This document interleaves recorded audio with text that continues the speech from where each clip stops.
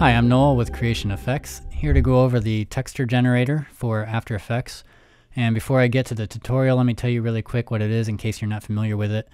The texture generator is an After Effects template, and you can use it to create some really cool dynamic textures that can be composited over your footage. And it's a great tool for getting the dust and hair and scratches effect to make your footage look like old film. Or you can use it just to spruce up your video, kind of give it some energy or maybe a grunge style. Or you can use it for transitions when editing. I'm not sure how you'd want to use it, but there's a lot of applications for it for the creative editor. So let me show you how it works. You can make your own textures, and I'll show you that in a moment. But the template also comes with 50 presets or pre-made textures that were made from the included photo texture library. And that texture library has 235 high-resolution photos, and they cover all kinds of textures like rusty metal, sketchpad doodles, lens flares, concrete, fabric patterns, all kinds of stuff. So that's pretty cool. You can use those for your other projects if you want as well. So in your project panel, you'll see the folder called Texture Images. If you open that up, you'll see all the textures organized by the subject matter of the photos. So we'll open up this bokeh folder, and you can see we have a number of photos of bokeh in here, as well as these two dynamic textures which were made up with these photos. And you could just drag this comp over your footage and change the blending mode and you'd be ready to go. But perhaps a better way of finding your texture is to open this comp here. This is the texture presets comp. And in here you'll find all 50 textures organized into categories. So you can see dirt on this title here, and all of these underneath are some kind of dirt or grime or grunge texture. And next you've got lines, and these are all the hair, scratches, or streaks. And there's some more categories, but you get the idea. Just unhide any layer to see what the texture looks like. Or you can take your footage and then put it way down here at the bottom, and then you'll be able to preview what any effect looks like over your footage. You can experiment with different blending modes if you want, and when you find the one you like, all you have to do is copy the layer and paste it into your main comp right above your footage. Now if you want to get in there and customize one of these textures, just open up the comp, and you can do that by holding down the Option or Alt key and double clicking the layer. And you can see now that we have all of our photos here, as well as this control layer and this effects layer. Let's look at the control layer. So I'll select that and go up here to my effects control panel, and we'll see a bunch of slider controls. And again, these are organized into categories using these titles and caps here. And these are just slider controls. They're not linked to anything, so it won't do anything if you change it. I'll just keep that closed. And also, if you're showing animation presets, you may want to close those too. Just go to the little triangle icon here and uncheck Show Animation Presets, and then I'll keep things tidy and save a bunch of space. Okay, I'm going to just quickly go through all of these slider controls so you know how everything works. Scale is size, obviously. A value of 100 puts all the layers at 100% scale. Position wiggle works together with scale. If we have a value of 3000 here, that means the layers are going to wiggle around about 1500 pixels in every direction. So if your scale is set really high, you'll have more room to wiggle, and you can set your wiggle amount higher. And the best way to see this working is to zoom way out, and you'll be able to see the outline of your layers as they wiggle around. So if you see that the edge of a layer comes into a frame, you can decrease that wiggle amount, and that'll solve the problem. Frequency, that can pretty much always stay at 30. That's how many times per second the layer will move 300 pixels. Turn on random rotation. That's on by default, which means your layers will constantly be randomly rotating. So if you have a texture that needs to be upright, like text, you can turn that off. Same with random flipping.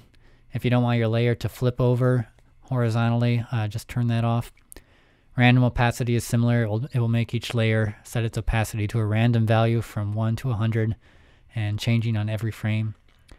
Next we have these layer blinking slider controls, and these turn the layers on and off randomly so that we don't see too much of a single layer.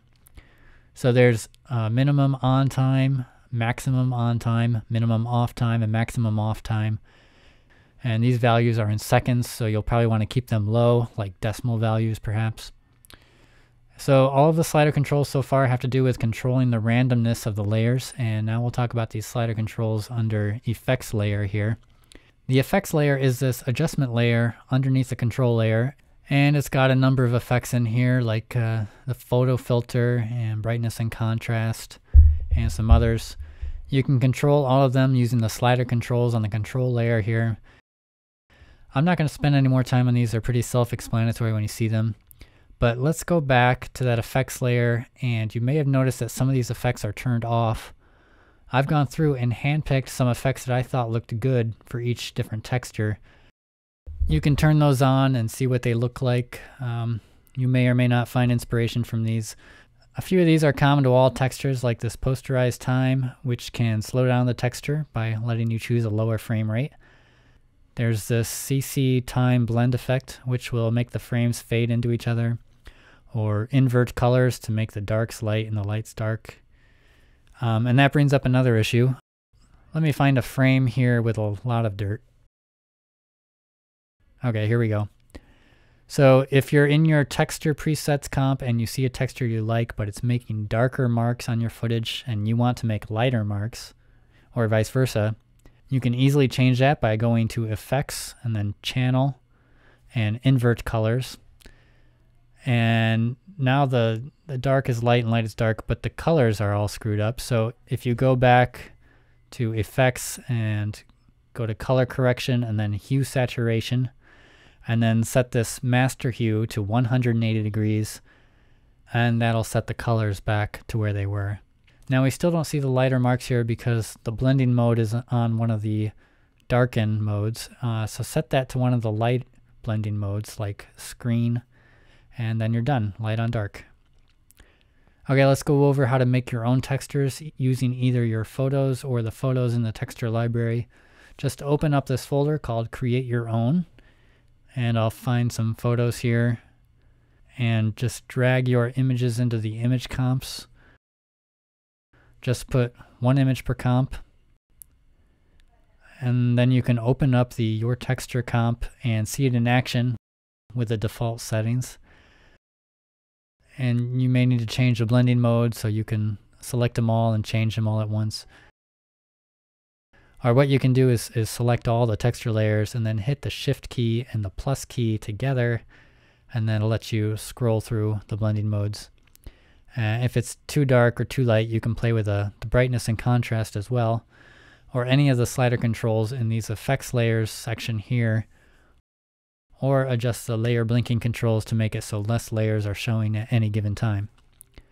And it might be worth noting that these image comps are 20 megapixels large. If your images are bigger than that, you can change the comp size by going to Composition and then Composition Settings. If your images are smaller than 20 megapixels, you can scale them up to fit the comp, or you can scale the comp down, or you don't really have to do anything if you don't want. The whole texture will still show in your texture comp. So that about does it. If you get some weird error message, you may want to check out the website, creationeffects.com, and look up the troubleshooting notes, and that might help you solve the problem. Or if you just want to check out some other really cool templates, that's www.creationeffects.com. Thanks.